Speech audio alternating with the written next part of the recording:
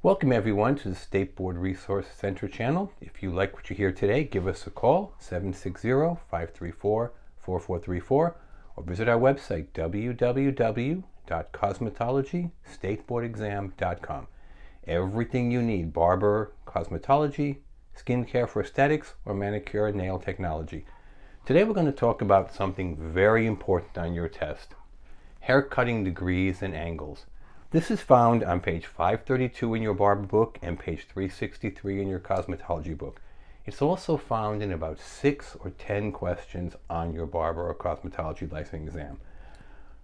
In your book, it covers about 12 pages. I'm going to go over it in the next 5 or 6 minutes and tell you what you need to know to pass your test on hair cutting angles, lines, degrees.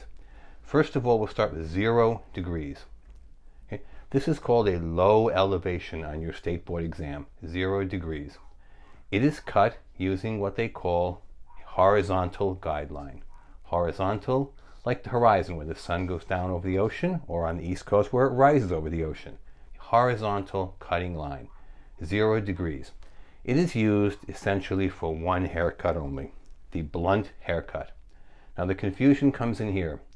Your state board exam calls it one of 4 different names: blunt, solid form, page boy, or bob, depending upon which textbook they took the question from. So the 0 degree, low elevation, used for a blunt haircut, a solid form haircut, a page boy haircut, or a bob haircut. It's all the same haircut. And you will cut this with your fingers and the shears below, with your shears below your fingers. There'll be 2 questions. One will ask you about shear cutting above your fingers and shear cutting below your fingers. Cosmo students usually do pretty well on this. Barber students, not so much, because primarily they custom cut with clippers. Cutting below your fingers with the shears. 0 degree blunt haircut. Now the next one is 45 degrees. Your book tells you that this is the most common angle for women's hair cutting. 45 degrees. It's called a medium elevation, and it achieves what's called a graduated cut. The book tells you 9 times over 6 pages that a 45 degree elevation achieves a graduated cut. When they tell you something 9 times, it's going to be on the test. 45 degree elevation. It is a medium elevation. It is the most common elevation for women's hair cutting. It achieves a graduated cut.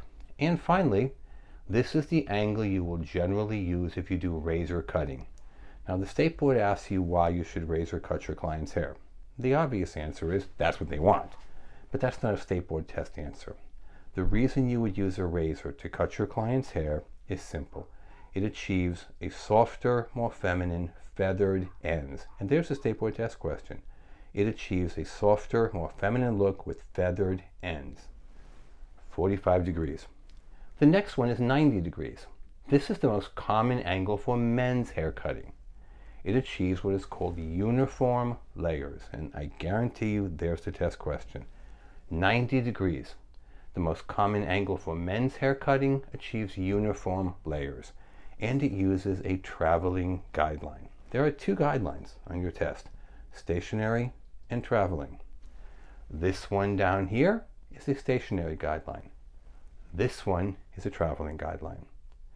Finally, you have 180. This is an easy one. It is used for long layers. Typically, younger women, long hair, they want long layers. 180 degrees.